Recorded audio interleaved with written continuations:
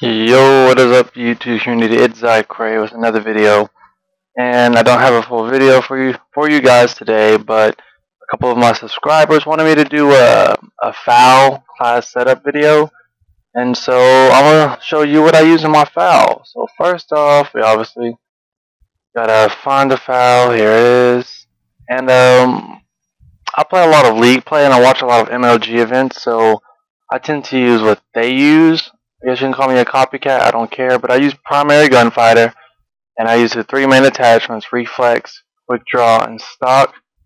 On my reflex, I like the dot instead of default. Don't ask me why. I just like it better. And I use just the first ones on each perk: lightweight, toughness, and dexterity. And I rock a B23R with.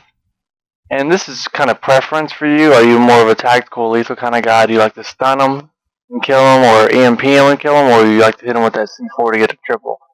It's personal preference, but I honestly prefer stuns more than anything else. So either an EMP or concussion will work for me. And yeah, that's what this is what I use, and this is normally for people who have a trigger finger. And if you do not have a trigger finger,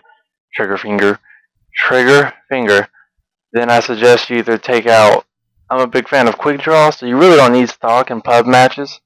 So you can take out stock and you can put in select fire if you're more of a auto kind of guy. But like I said, I like stock. I have a pretty decent trigger finger, and yeah, that's pretty much it. That's my class, man. Let me know what you think, guys. And for the people who want to see this video, I hope you like it. I hope you use this in regular pub games. It does come in handy. And if you have a trigger finger, wow.